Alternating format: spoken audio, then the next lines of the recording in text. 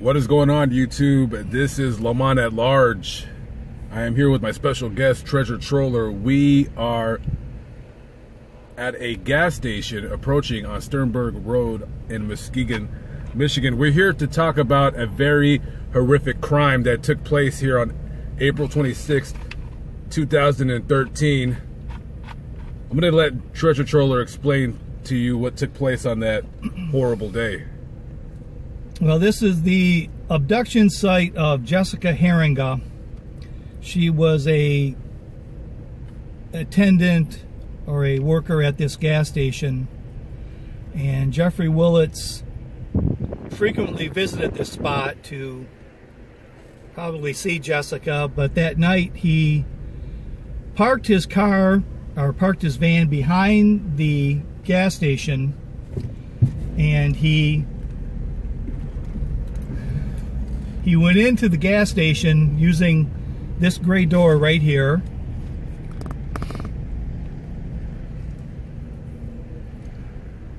And he went into the gas station and he abducted Miss Haringa and took her back to his grandfather's house. So we're gonna go to the actual house and kind of talk a little bit more in depth about the story and what took place on that night. Okay, so we are following the path of where Mr. Willits kidnapped Jessica and had her abducted in his van and was driving to his grandfather's house. Now, first, his grandfather had passed away, so it was part of the will. So it's not like anybody was living at this house, but it's a house on Bailey Street. It's approximately a 5-minute drive from the abduction site, and the house is located on Bailey Street. So she was taken back here down into the basement where she was raped and tortured, and Jeffrey called his cousin up to come over. His name was Kevin Bloom, and this individual, Mr. Willits, had made a comment to his cousin that he had got himself some pussy, and Jessica was laying dead on the floor, and Mr. Willits assisted, Mr. Bloom assisted Mr. Willits. It was the house there. We'll turn around here. Yeah, we'll turn around and show you the house. So he assisted him in removing Jessica's body and taking her to the burial location. So we'll kind of stop there and we'll just turn around and get up. And before we turn around and show the house, all I could think about is quite possibly how quiet it would be at night in this area, and this lady screaming for her life, and nobody heard her scream. Well, she was probably, from all accounts, she was pistol whipped at the gas station, so she might have been unconscious or barely conscious when she was brought back here. But and if we could stop really quick, so that is the house, yeah, where it took place, right there. That is the... And it looks a lot nicer than it did in the... Yeah, they painted it, so... Yeah, a lot of trash has been picked up. Yeah, there's... So we're gonna go to the area of where they tried to hide the body. Okay, so currently we are off of Sheridan Road. If you notice, there's some power lines here. This used to be a railroad back in the day, and it's been converted into a walk path / bike path. And so, Treasure Troller, tell everybody why we're here. Well, according to the police report, Kevin Willits and his cousin brought Jessica Haringa's body from his grandfather's house out here off the bike path or the power line path and buried her body. And when Kevin brought police back to the burial location, they couldn't find the body.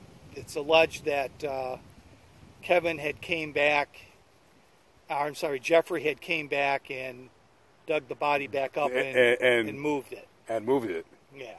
And this crime has occurred over 6 years ago. Until this very day, her body has not turned up. And what amazes me is, maybe you can call it what you want, me watching too many crime TV shows, but you would think within that amount of time, somebody hiking around, kids playing around, a dog digging up holes, you would have think something would have came up, but her body has never been found. And you were saying how possibly, because he lived within about maybe a mile or so of here. Yeah, that's what's kind of creepy to me, because this whole scenario from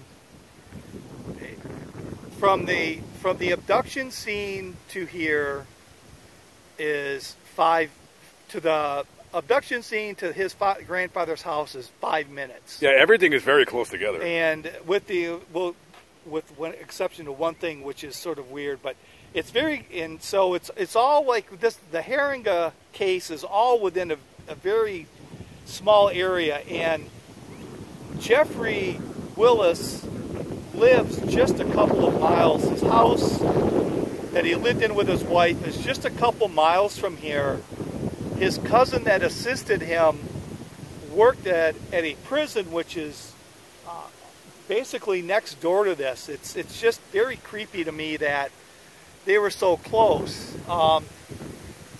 The Rebecca Blech murder, I think, was a crime of opportunity based on stalking, but the final attempted abduction that got Jeffrey Willis caught is just so far out of character from what happened in the first two murders, where Jessica and Rebecca were basically stalked, and this girl was walking back home from a party out in the middle of nowhere, out in the middle of the country, and how Jeffrey came upon her had got to be like this girl's 100 million to 1 odds in the worst way.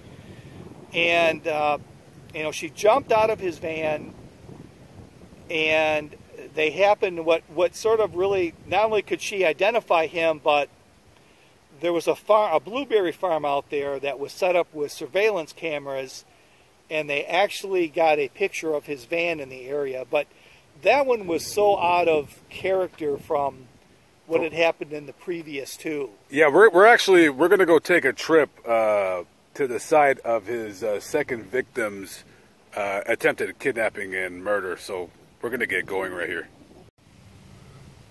Okay, so I'm going to let Treasure Troller here explain to you exactly where we are and what we're looking at here right now. Well, we are on Automobile Road, which is in the North Muskegon area, and we're at the site of the second victim of Kevin Willis, and her name was Rebecca Blech. And Jeffrey Willis met her allegedly through his cousin's kids, the summer sports, and he would attend the cousins, his niece or nephew sporting events. She was there. That's how he became acquainted with her, and it's theorized that he kind of stalked her and found her routine. And on the day that she was murdered, she was jogging down this road, and he stopped by her, and he tried to get her in his van, and he was going to use a rope, a lasso on her, and try to get it around her neck. And somehow the noose, or the lasso, the noose, fell farther down her neck and down below her knees. And so she took off running, and he pulled out a pistol, and the first shot hit Rebecca in the head. And according to the coroner, the first shot, she died instantly. But he came over, and shot her 2 or 3 more times. It wasn't for a few hours later before a passerby had found her body, but this is the murder site of Mr. Willis's second victim, a young mother, Rebecca Bletch. And as you were telling me before, she was not buried, she was cremated. So this, in a sense, is the place where people might go to remember her. His two victims, Jessica and Rebecca. Of course, Jessica's body has not been found, and Rebecca's remains were cremated. Your silence killed Kevin Bloom. Your silence was the cause and result of Rebecca Bletch's murder. You had well over a year to contact authorities and tell them what that sick, sadistic monster did to Jessica Herringa, and you refused to do so. You allowed this predator, you allowed this human scumbag to hunt, track down, and murder that poor girl. There is a Facebook page dedicated to people remembering Rebecca Bletch's murder. It'll be in a link in the description box below. Please, if you feel the need, please visit the page and leave your condolences. Kevin Bloom only received a few years in jail. He is already free. He is a free man. He is free to go about and do as he pleases. While those 2 women are forever gone, and who knows what happens when we die, but they are forever taken from this earth. Jeffrey Willis is currently serving 2 life sentences in a prison here in Michigan. A horrible, horrible, tragic story. And at the end of the day, just sadness abounds. Me just trying to tell the victims of crime their stories. I try to do the best I can. Hopefully I did okay. I don't know. Anyways, I am Lamont at Large. I am in Muskegon, Michigan. And thank you for watching my video. Much appreciated. Peace out.